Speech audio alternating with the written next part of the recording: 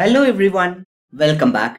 In the previous presentations, we have seen about Tuple Relational Calculus, the formal definition, and we have solved some queries in Tuple Relational Calculus. In this presentation, we are going to focus on the second form of relational calculus, the Domain Relational Calculus. Let's directly step into the Domain Relational Calculus. We know very well relational calculus is having two forms. The first one is the Tuple Relational Calculus, which we have already seen elaborately in the previous presentation. In this presentation, we are going to focus on the Domain Relational Calculus, which is the second form of relational calculus. In the Tuple Relational Calculus, we have seen the records are fetched tuple by tuple, and then according to the condition, then they are placed in the result. We know basically a relation is composed of rows and columns. To be precise, tuples and attributes. Tuple represents the row, attributes represent the column. So what I mean to say here is, in Domain Relational Calculus, the records were fetched tuple by tuple. So a particular row or a tuple is chosen, then the condition is checked. If the condition is satisfied, then that record or that row will be inserted into the result table. That is the result. So row by row, the data are fetched and then they are checked for the condition. If the condition is matching, then it is placed into the result. So how Tuple Relational Calculus is differing from Domain Relational Calculus? Actually, in Domain Relational Calculus, we are going to focus on the domain variables. In other words, we are going to focus on the columns where we are going to focus on attributes or columns by setting the domain variables. I know things will be unclear at this moment, but once we see the formal definition, then it will be easy for you to understand. So from this, we understood that Tuple Relational Calculus retrieves the data row by row, whereas Domain Relational Calculus retrieves the data column by column.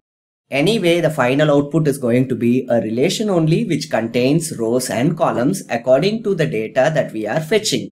So it can be confirmed that both Tuple Relational Calculus and Domain Relational Calculus are closely related to each other. Only difference is, in Tuple Relational Calculus, we are going to use tuple variables for fetching the data tuple by tuple. I mean row by row. Here we are going to retrieve the data attribute by attribute by setting domain variables. And this Domain Relational Calculus is the theoretical basis for QBE. I mean query by example. What do we mean by query by example? This QBE is one of the database query languages for relational database. And this is the first graphical query language. And originally, this QBE is developed for retrieving the data from the database. And later, it was extended to insert the data, delete the data, or update the data, even to create a temporary table as well. The well-known example that uses QBE is Microsoft Access, where we supply the queries in the form of commands and we can see the graphical output. So this is about QBE. Now let's see the formal definition of Domain Relational Calculus. Let's see how an expression is defined in Domain Relational Calculus.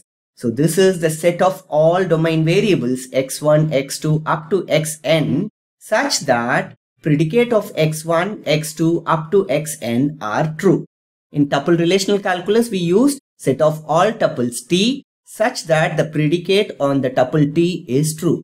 But here we are not using tuple by tuple representation. Rather, we are going to focus on attribute by attribute. Say for example, if we have 10 attributes in a relation and we want the result to contain all attributes, then we are supposed to define 10 domain variables where x1, x2, x3 up to xn are domain variables and the condition for all these domain variables must be true. I hope things are clear to you now. And that's why I told you both are closely related, except the fact that Domain Relational Calculus are going to use domain variables where these domain variables are set on the attributes. So we are aware that both Tuple Relational Calculus and Domain Relational Calculus are closely related. So this formula is also holding true. Can you see here this x1, x2 up to xn belongs to the relation R. What do we mean by this? It means there are n attributes on the relation R where x1, x2 up to xn are the domain variables or domain constants. And coming to the second one, where x, which is a domain variable, can be compared with another domain variable y.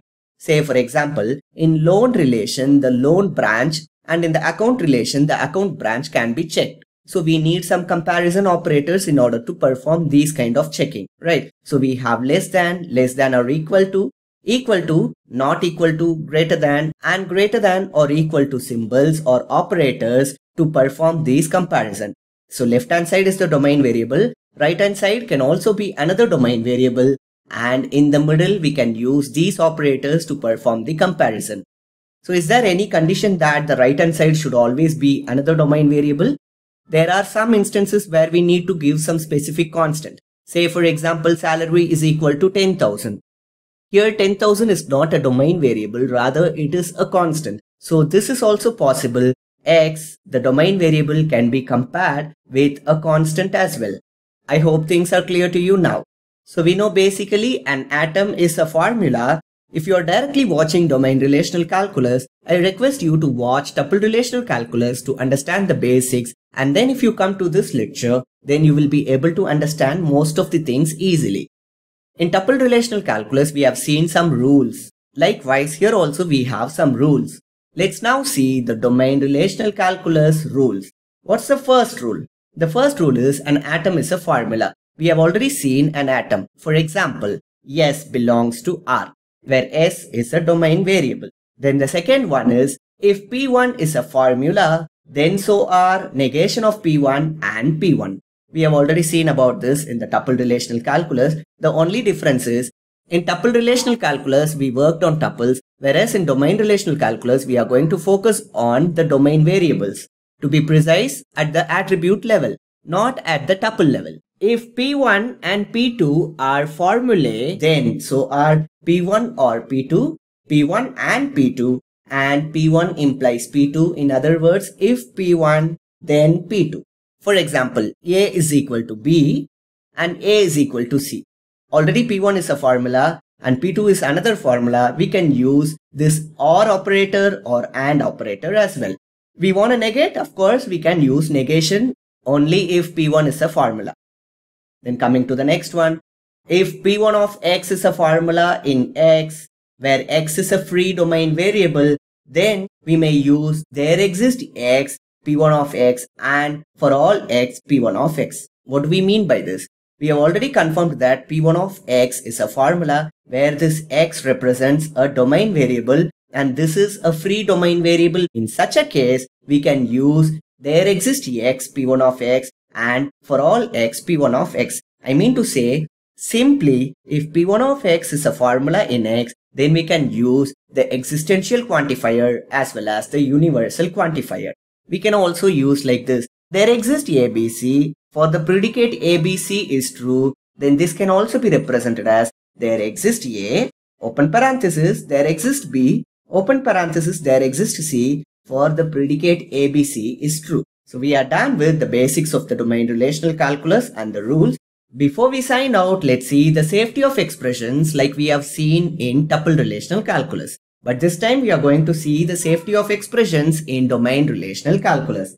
Can we write an expression just like that in Domain Relational Calculus? Say I will show you one expression. Here we are going to retrieve columns I, N, D, S, where these columns I, N, D and S are belonging to the relation instructor. And what is the important thing to note here is we have a negation for this. Is this expression fine? If there is no negation, this is perfectly fine.